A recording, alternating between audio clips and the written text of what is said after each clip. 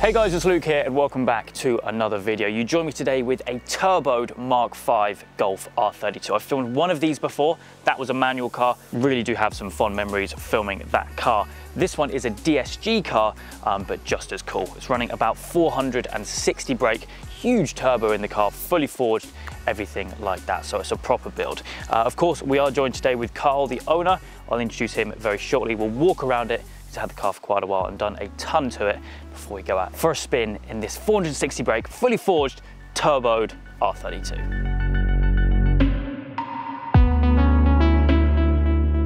Okay, we're joined now with Karl, the owner. Mate, thank you so much for, well, bringing this thing over from Jersey to get on the channel today. Everyone knows I'm a lover of a performance golf, and a turboed R32 is certainly no exception. It's a car which you've had a while? Yeah, I've had it 5 years. Yeah? Been turboed probably about a year and a half. Okay, yeah. So it's still a fairly recent thing. Yeah. And yeah, running some serious power, around 460 brake? Yeah, 460, 466 foot-pounds of torque. Yeah, and obviously fully forged, everything is all kind of good to go. But yeah, we're under the engine bay. We'll dive in straight under here, and if it's all right to give us a bit of a walkthrough. So yeah, we've gone fully forged, rods, pistons, uprated bearings, Mark IV crank as well, Bosch 550cc injectors. Yeah. The turbo is a Pulsar 3582R. Which is massive, yeah, actually. It's really tight. It's tucked away down there, but that is a big unit. That's capable of a lot more than what you're running, I would guess. Yeah, it'll probably do double. Wow. So kind of like 850, 900 brake. So that is serious. Yeah. Serious. Yeah, run a standard gearbox. Which gearbox have you got in it? The DQ 250. Okay, yeah. Yeah, it's got a DSG uprated cooler. Okay, yeah, just to keep things cool under there. But yeah, extra bits, obviously. Pro-Ram induction kit. Pro-Ram with the 4-inch Maffhausen made by Rushworth. And then obviously, intercooler, as you said, down here. So they've done a lot of the work then for you? Yeah, they've basically built the whole thing for me. So cool. Yeah, awesome.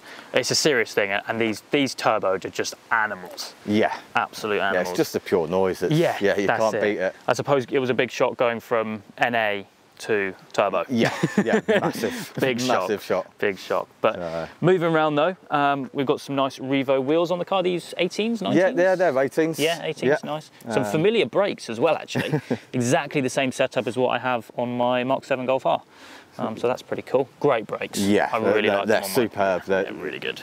They're there and they will make you stop. Yeah, absolutely. You've done the rears as well, I think, just discs on that? Yeah, so got the adapter to match the front disc size. Yeah. So I'm running 356mm discs on the rear. Yeah, very big. And suspension-wise? Suspension is ST coilovers. It's fully polybushed. Yeah. It's got H&R anti-roll bars. So all the work doesn't stop underneath the car as well then, basically. And then one final thing, exhaust. I know exhaust stand on this car is, well, it's a big thing, isn't it? Big talking point. What kind of system have you got on it? It's a full custom build by Rushworth. Oh, nice. So I suppose, naturally it would have to be redone. Headers and everything, or literally just... Yeah, literally downpipe. And everything. Yeah. Wow. All the way through. The only thing kept from the original system was the tips. That was it. Yeah. But you don't really want to change those. They're pretty cool anyway. But yeah, no, mate, I'm really excited to experience another turboed R32. Naturally, this one being a DSG is going to be probably a bit quicker off the line. Yeah. But yeah, we'll hop in if that's everything. Get it started up and go for a drive. Let's go.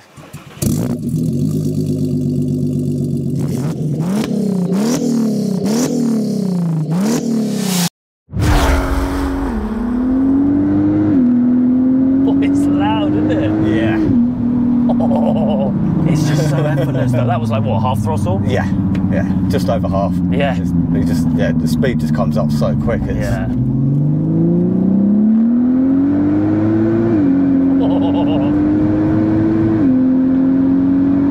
That's rapid.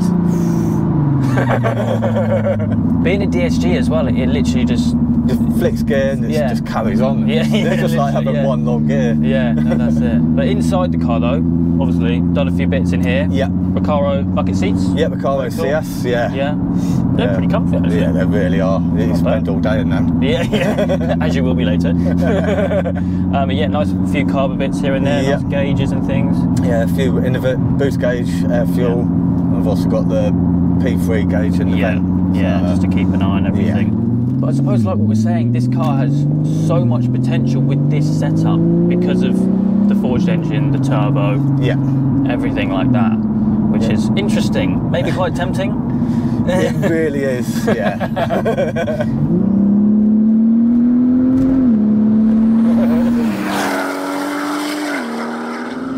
It's so effortless. The tone of the exhaust, really nice. Just hear that boost as well. It's just it's subtle, but it's there. Yeah, you know it's there. One thing we didn't mention as well is the JC Club Sport rear seat delete. Yep. Obviously, I've recently got one pretty much exactly the same as that in my A45S, but just yellow. Yeah, pretty cool to see that, and you've got a sound system in here and everything as well. It's a nice build. It's a really nice build. Yeah, I've got all the interior retrimmed. Oh as yeah, well. headlining. So, a lot of work's gone into it. Yeah, it's a passion. Yeah, it's been a long build. Yeah, / addiction. I mean, what was it like when it was just non-turbo? Did you do much to it then? Was it? I've pretty much done everything right. So done all the big brake kit. Yeah. Pretty much had everything done ready. Even oh wow. Lightweight wheels. Yeah.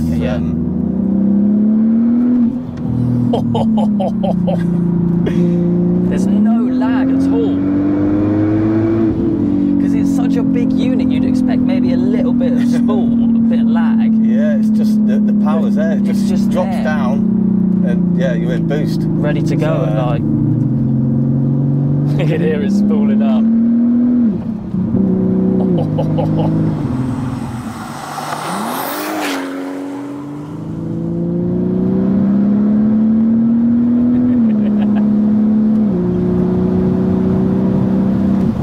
So in terms of what you want to do with it next, obviously it's a car you've had for ages, you've done loads to it. I'm tempted, but I'll probably leave it a couple of years. Probably go to the DQ500 standalone engine management. So enjoy it right now. Yeah, that's the plan. Make the most of it for a couple of years and then go to the next stage. Yeah. Fair play. Fair play. No, I don't blame you, because you don't want to like do an upgrade like this and then upgrade it straight away. You want to do it, enjoy it, definitely. Then go to the next stage. Is it a car you use every day, or is it just a bit of a toy? Weekend car. Mainly. So that's a pretty good weekend car. Yeah. Oh, it does. It just wants to go.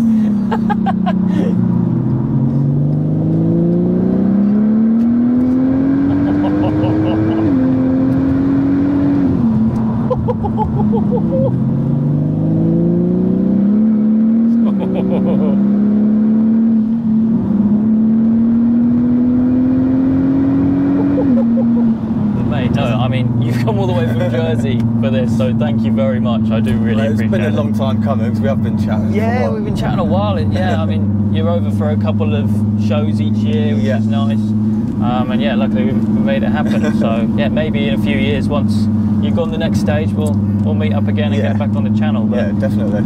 If you want to learn more about Karl's build, then by all means you can find his Instagram down in the description down below. But for me today, that is it.